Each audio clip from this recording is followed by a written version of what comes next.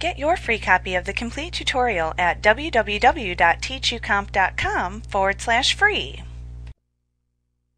To start a mail merge in Publisher, first create or open your new merge document. In this case, we're going to use an envelope that we've created. Of course, you could go to File and New and start from scratch and create anything you like. Maybe you want to do labels or postcards or what have you. But once you have created your document or selected it, then choose Mailings up in the ribbon. And then from Mailings, we're going to look on the Start group.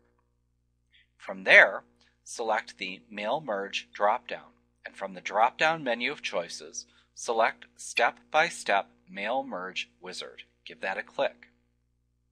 Now this will guide you through the process of creating a mail merge publication step by step. It will open the mail merge task pane that we see at the right side of the publication window.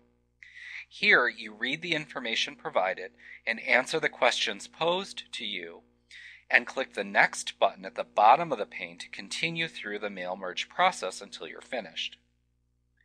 In the first screen on the mail merge pane, you must create or define your recipient list.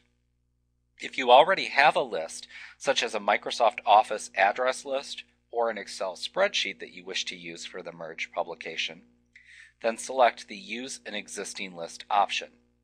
If you choose this option, then you'll need to select the data source from the Select Data Source dialog box that appears when you click the Next option. Let's look this. We'll go ahead and scroll down to the bottom of the mail merge pane, and we'll see our choices for Create Recipient List. We have Use an Existing List, Select from Outlook Contacts, or Type a New List. We're going to go ahead and keep it on Use an Existing List. Then just click the next hyperlink, Create or Connect to a Recipient List. Give that a click. There's the Select Data Source dialog box. So you go ahead and navigate to your list to locate it, select it, and you could double click it if you want, or you can select it as I did and then click Open. Now note that you may need to select a specific table from a database or select a specific sheet from a workbook if you're using either an Access database or Excel workbook as the data source. Go ahead and click OK. We just have that sheet 1 that we're going to use on our Excel spreadsheet. Now after you've done that and selected the data source, then you'll see the Mail Merge Recipients dialog box appear. You can use this dialog box to filter and sort the recipient information. We'll examine how to use this dialog box in a separate lesson. However, once that's been done, you can click the OK button in the Mail Merge Recipients dialog box to close it and then return to the task pane. Now, if you wanted to use information from an Outlook contacts folder versus using an existing list, then select the option button for Select from Outlook Contacts in the Create Recipient List section in the Mail Merge task pane. That would then launch Microsoft Outlook, and then in Outlook you would need to select the contacts folder that you want to use as the data source. Once you've selected the contacts folder that you'll be using, you will again see the Mail Merge Recipients dialog box appear where you can filter and sort the data from the data source. Once again, we'll cover how to use that dialog box in a separate lesson as it's fairly extensive. Once you have finished using the dialog box, you just click OK, and you'll return to the same spot we are now in the Mail Merge task pane. Now you could also create a new list of mail merge information to use by selecting the Type a New List option in the task pane and then clicking the Next, Create or Connect to a Recipient List hyperlink. Publisher then prompts you to create a new list for the mail merge in the New Address List dialog box. We'll cover how to create and edit a data source on the fly in a separate lesson. However, once you've created and saved the new list, the Mail Merge Recipients dialog box will also appear. Now, as mentioned before, we use this dialog box to filter and sort the data used by the mail merge publication. That's going to be covered in a separate lesson. So once you're finished, you click OK, and in all three cases, we end up in the same spot here in the Mail Merge task pane. Now, in the next step of the Mail Merge wizard, you create the static or unchanging information that will appear directly in the Mail Merge publication. You also use the available merge fields and hyperlinks in the Mail Merge task pane to insert various fields of information from your data source into your publication at the desired positions. So let's take a look at this. Now, we are using an existing envelope and we have already entered some static information. Like the logo, we inserted a picture here. Up here in this text box, we typed in our return address, that's static information that's not going to change. But down over here is our recipient list. This is the information that is going to change, obviously, when we merge with our data source. Now, to insert merge fields that represent data from your data source, you can click and drag the fields that appear within the Prepare Your Publication list into the desired areas within your merge publication. Also note that when you have a text box selected on screen, you can simply click on the desired merge field name shown within the list to add it to the next available line within the selected text box. Note that this will also apply to any text containing shape as well as text boxes. Let's go ahead and take a look at this. We'll highlight that information there. And from our existing list, we have our headers here. We have title, so we'll click on that to enter that. And then we'll click the space bar. And then the first name, space bar, and last name. Click enter on our keyboard. Then we'll enter the company, enter on our keyboard. Then we'll add in the address, enter again, city, space, state, space, and finally the zip. So we've entered those merge fields there. Now you can also click the hyperlinks in the More Items section of the task pane to insert other blocks of merge fields into your publication. If you have a data source that contains a picture field, for example, you can click the Picture Field hyperlink in this section to open the Insert Pictured Field dialog box. Right there. And here you can select the name of the field that contains the file names of the pictures that you want to insert from the list shown, and then you would click the OK button to insert them into your merge publication.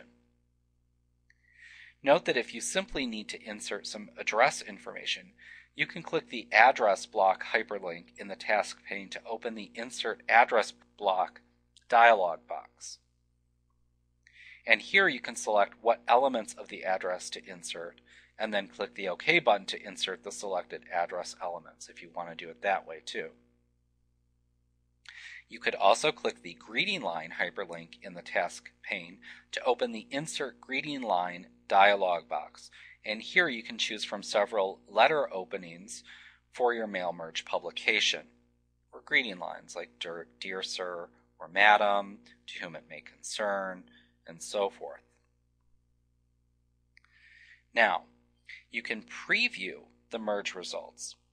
To do this, just click the arrow buttons that are in the Preview Results group. Up here, we'll find that in the Preview Results group on the Mailings tab within the ribbon.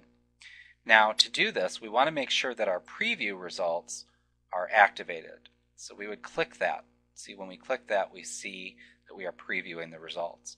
So then we can use the arrows here to go to the next record and preview the next one and the next one. Now you also have first record, last record buttons, or you can just type in a record number into that text box there as well. Now, after previewing that, when you have previewed the results, you can click the Next Create Merged Publications hyperlink at the bottom of the Mail Merge task pane to continue. Let's go ahead and scroll down. Create Merged Publications. In the last screen of the step-by-step Mail Merge wizard, you can select the desired printing options for the merge publication in the Create Merged Publications section and also prepare follow-up materials for your mailing. To print the mail merge publication, just click the Print button at the top of the Mail Merge task pane to open the Print window within the Backstage view. Click Print. That'll open the Backstage view. We see here that we have our print options. And here you can set your options, which also includes selecting the range of records in the data source to print. You will also see a print preview of the merge publication that you can review at the far right section of the Backstage view. When you're ready to print the publication, click the Print button to print the selected records. The Print button is located right up here in the upper left-hand corner. Let's go back to mailings here. If you wish to make individual changes to different items in the merge result set, you can click the Merge to a New Publication hyperlink in the Mail Merge task pane. Right there. This will immediately create a new publication that contains the merge results. This is the output publication that is often created during the merge process. In the new publication window that appears, you can make changes to the individual items in the result set if you wish. You can then print the new output publication along with any individual editing changes that you've made in order to complete the merge. You can also add the merged pages as separate output that you can attach to the end of an existing publication. To do this, click the Add to Existing Publication hyperlink in the Mail Merge pane. Go back to Mailings. Let's return to the original publication, and then we'll see the Add to Existing Publication link right here. Give that a click. That will open the Open Publication window that we see here, where you can select the existing publication to which you wish to append the result set. Go ahead and close that out for now. In the Prepare to Follow Up on This Mailing section, down here, you can click the Print Recipient List hyperlink to print a copy of the data source. This is very useful as a double check for mailings that you may send to ensure that the recipients received the mailing. You can also click the Save a Shortcut to Recipient List hyperlink to create and save a shortcut to the recipient list used for the mail merge. You could also click the Export Recipient List to a New File hyperlink to export the recipient list as a new data source file that you can use. So I could click that and save it to wherever I like. But when you've finished with your mail merge, you can close the Mail Merge task pane by clicking the X in the upper right-hand corner of the Mail Merge task pane. Like what you see? Pick up your free copy of the complete tutorial at www.teachucomp.com/free.